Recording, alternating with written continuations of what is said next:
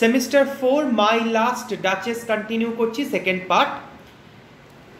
She thanked men good, but thanked somehow, I know not how, as if she ranked my gift of a 900 years old name with anybody's gift.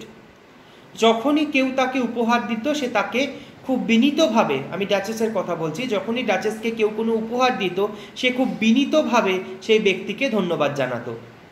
সেটা ঠিক আছে, সেটা চলতে পারে, কিন্তু দুর্ভাগ্যবশত আমি যখন তাকে কোনো উপহার দিতাম আর অন্য কোনো চাকর বাকর বা কোনো বন্ধু বান্ধব তাকে যখন কোনো উপহার দিত সে দুটোকেই একভাবে নিত, এবং এটা ডিউকের একেবারেই পছন্দ হচ্ছে না। কেন না, ডিউক বলছে যে আমি একটা এমন বংশের ছেলে, আমি একটা এমন পরিবার থেকে এসেছি যারা 900 বছর ধরে রাজত্ব শাসন করে গেছে। 900 বছরের একটা পরিবার, আমরা একটা ফেমাস পরিবার সমাজে, আমরা উচ্চ শ্রেণীর পরিবার, সেই রকম পরিবারের আমি একজন জমিদার। আমি যখন আমার স্ত্রীকে কোনো একটা গিফট দিচ্ছি তার যতটা বিনীত হয়ে সেই গিফটটা নেওয়া উচিত, সেই ততটা বিনীত হয়ে কি একজন সাধারণ চাকর যখন তাকে কোনো গিফট দিচ্ছে সেই গিফটটা নেওয়া উচিত? একেবারেই না।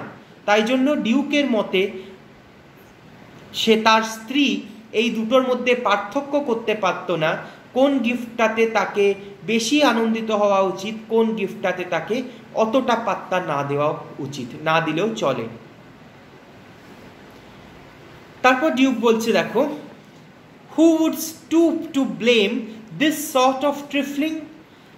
দেখুন, আমি এইগুলো দেখতাম ঠিক কথাই, কিন্তু এগুলো নিয়ে আমি কোনো বাড়িতে অশান্তি পছন্দ করতাম না। আমি আমার স্ত্রীকে তুমি ভুল করেছো ওই চোখে আঙ্গুল দিয়ে এই কথাটা আমি দেখাতে পছন্দ করতাম না। even had you skill in speech which I have not, to make your will quite clear to such an one, and say just this or that in your disgusts me, and here you miss or there exceed the mark. And if she let herself be lessened so, nor plainly set her wits to yours, forsooth, and made excuse, even then would be some stooping, and I choose never to stoop. বলছে, দেখো, তোমার মতো একজন সাধারণ মানুষ, মানে যে তার সঙ্গে যে শ্রোতা বসে রয়েছেন সে শ্রোতাকে বলছে যে তোমার মতো একজন সাধারণ মানুষ তার স্ত্রীকে চোখে আঙ্গুল দিয়ে বলতেই পারে যে তুমি এটা ভুল করেছো, তুমি এটা ঠিক করেছো, তোমার এই ব্যবহারটা আমার পছন্দ নয়, তোমার ওই ব্যবহারটা ভালো হয়নি, তোমার মতো সাধারণ মানুষ স্ত্রীকে বলতেই পারে। কিন্তু আমি একজন ডিউক, আমি যদি আমার স্ত্রীকে কিছু বোঝাতে যাই সেটা আমার অসম্মান হবে। আমি যদি আমার স্ত্রীকে চোখে আঙ্গুল দিয়ে কিছু দেখিয়ে দিতে যাই আমার মনে হবে যে আমি নিচু হয়ে যাচ্ছি, আমি ছোট হয়ে গেলাম, আমি খাটো হয়ে গেলাম। তাই জন্য আমি আমার মনে যে ব্যাপারটা চলছে আমি আশা করব যে আমার স্ত্রী সেটা নিজের থেকে বুঝেই নিজেকে শুধরে নেবে। আমি গিয়ে তাকে বুঝিয়ে বলবো, আমি গিয়ে তাকে অনুরোধ করব বা শাসন করব, সেটা আমার সম্মানে বাধে, সেটা আমার মনে হয় যে উচিত নয়, আমার মনে হয় সেটা আমাকে নিচু করে দেবে। এরপরে ধরো আমি বললাম কিছু আর সেই আমার কথা শুনে আমার স্ত্রী নিজেকে সংশোধন করে নিল, আমার স্ত্রী নিজের ব্যবহারটাকে শুধরে নিল, তাতেও আমার মনে হবে যে আমি খাটো হয়ে গেলাম, আমি ছোট হয়ে গেলাম। বাবা, আমাকে বলতে হলো, তারপর আমার স্ত্রী নিজেকে শুধরালো, এত খারাপ দিন পড়ে গেছে। মানে সে এক্সপেক্ট করছে যে স্ত্রী স্বামীর মন বুঝে নিজেকে শুধরে নেবে, স্বামী গিয়ে স্ত্রীকে বলবে না যে তোমার এটা করা ঠিক হয়নি বা এটা করা উচিত হয়নি।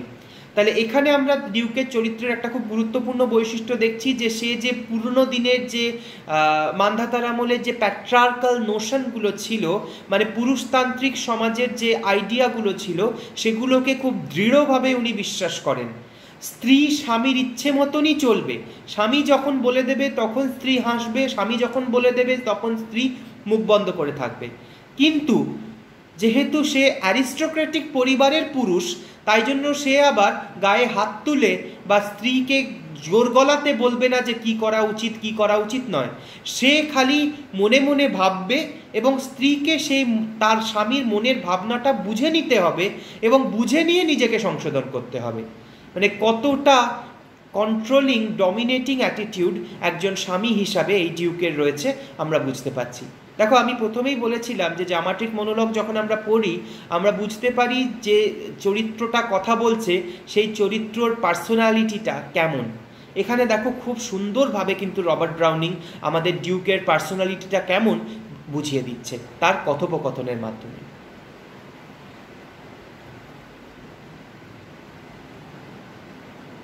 এই লাইনটা একটু আন্ডারলাইন করবে। Even then would be some stooping and I choose never to stoop. Stoop করা মানে ঝোঁকা। স্ত্রীকে যদি শুধরাবার জন্য দুটো কথা বলতে হয় সেটা আমার চোখে খাটো হওয়া, স্টুপ করা। আমি খাটো হতে পছন্দ করি না। এই লাইনটাও আবার আন্ডারলাইন করো, খুব important line. O sir, she স্মাইলড no doubt whenever I passed her, but who passed without much the same smile? Underline, this grew, I gave commands, then all smiles stopped. বলছে যে এমন নয় যে আমার স্ত্রী আমায় কম ভালোবাসতো বা কম সম্মান করতো, যখনই তার সামনে দিয়ে আমি যেতাম সে মিষ্টিভাবে আমার দিকে তাকিয়ে হাসতো, কিন্তু সেই হাসিটা তো সে সবার দিকে তাকিয়েই দিত, আমাকে কি আলাদাভাবে দিচ্ছে? আমি যে তার স্বামী, আমাকে আলাদাভাবে স্পেশাল ট্রিটমেন্টটাকে কি কোনটা দিল, কি স্পেশাল সম্মানটা আমাকে দিল। তারপরে যে লাইনটা আসছে, I gave command then all smile stopped, এটা খুব ইম্পর্টেন্ট একটা লাইন। এটাই বলতে পারি আমরা কবিতার মধ্যে একটা ক্লাইম্যাক্স। বলছে একদম ঠান্ডা মাথায়, একদম ঠান্ডা রক্তে ডিউক বলছে যে দূর, এই হাসিটা বাড়ছিল, সবাইকে দেখেই ও একইভাবে হাসছিল, আমি অর্ডার দিয়ে দিলাম, তারপর সব হাসি বন্ধ হয়ে গেল। মানে একেবারে ম্যাটার অফ ফ্যাক্ট ম্যানারে, একেবারে সাধারণ ল্যাঙ্গুয়েজে বলছে যে আমি অর্ডার দিলাম তাকে হত্যা করবার, এবং তাকে আমার লোকেরা হত্যা করে ফেলে দিল। মানে কতটা ক্ষমতার দুর্ব্যবহার এই ধরনের শক্তিশালী অ্যারিস্টোক্রেটিক মানুষরা করত, সেটা এখানে রবার্ট ব্রাউনিং দেখালো। কোনো রকম অনুতাপ ছাড়া, কোনো রকমের একটা টেনশন, একটা অ্যাংজাইটি ছাড়া একেবারে ঠান্ডাভাবে বলছে আমি অর্ডার দিলাম, আর হাসি থেমে গেল। মানে ডিউক এই ধরনের ব্যবহার, এই ধরনের আচরণ করে কোয়াইট অভ্যস্ত। সে এই হয়তো আমরা এই পার্টিকুলার ডাচেসের কথা বলছি, লাস্ট ডাচেসের কথা বলছি, হয়তো এর আগের ডাচেসদেরকেও এই রকম পরিণতি হয়তো ফেস করতে হয়েছে, হয়তো তাদেরকেও এই রকমভাবেই হত্যা করে দেওয়া হয়েছে, কারণ তারা ডিউকের বশ মানেনি। There she stands as if alive. আসল মানুষটাকে মেরে দিয়ে বলছে দেখো ওইখানে ছবিটা রয়েছে, দেখে মনে হচ্ছে না একদম জীবন্ত? Will it please you rise? চলো এবার উঠে দাঁড়াও, অনেকক্ষণ বসেছো, অনেক গল্প শুনেছো, এবার উঠে দাঁড়াও। We will meet the company below then. চলো নিচে যারা আমাদের জন্য অপেক্ষা করছে, কোম্পানি মানে গ্রুপ অফ পিপল, তো নিচে যারা আমার জন্য অপেক্ষা করছে চলো তাদের সাথে গিয়ে কথাবার্তা বলি। I repeat, the count, your masters, known for munificence, is ample warrant that no just pretense of mine for dowry would be disallowed. Though his fair daughter's self, as I avowed at starting, is my object. এই লাইনগুলো থেকে আমরা সিচুয়েশনটা আরেকটু clearly বুঝতে পারছি। এই যে ভদ্রলোক এসেছেন কথা বলতে ডিউকের সাথে, তিনি একজন দূত। উনি একজন অন্য ডিউকের পরিবার থেকে এসেছেন দূত হিসাবে, সেই অন্য ডিউকের মেয়ের সম্বন্ধ নিয়ে। মানে এখনই একজন স্ত্রী মারা গেল এবং আরেকটা বিয়ে করবার জন্য ডিউক একেবারে প্রস্তুত। সেই তারপরের বিয়ের জন্য, আমি দ্বিতীয় তো বলতে পারবো না, তৃতীয় বলতে পারবো না, কজন স্ত্রী এর আগে ছিল আমাদের কোনো হিসাব নাই। তাই জন্য আমরা যেটুকু বলতে পারবো যে আবার আরেকটি স্ত্রী নেওয়ার জন্য, আরেকটি বিয়ে করবার জন্য আমাদের ডিউক একেবারে প্রস্তুত। সেই জন্য একজন জমিদার বাড়ি থেকে একজন জমিদার দূত পাঠিয়েছে, এবং এই ভদ্রলোক হচ্ছে যে সাইলেন্টলি ডিউকের কথাগুলো শুনছিল, তার কথায় উঠছিল, তার কথায় বসছিল, সেই যে ভদ্রলোক তিনি হচ্ছেন একজন মেসেঞ্জার, একজন দূত, যে এই বিয়ের প্রস্তাব নিয়ে এসেছে। তাকে আমাদের ডিউক বলছে যে আমি শুনেছি তোমার যে মালিক, মানে তুমি যে জমিদার পরিবার থেকে এসেছো, সেই জমিদার বাবু তার প্রাচুর্যের জন্য, মিউনিফিসিয়েন্স মানে হচ্ছে প্রাচুর্য, সেই ডিউক তার প্রাচুর্যের জন্য সমাজে বিখ্যাত। তাই জন্য আমি যে একটু ডাউরি চাইবো, যে পণ চাইবো, সেটাতে উনি একেবারেই মানা করবেন না।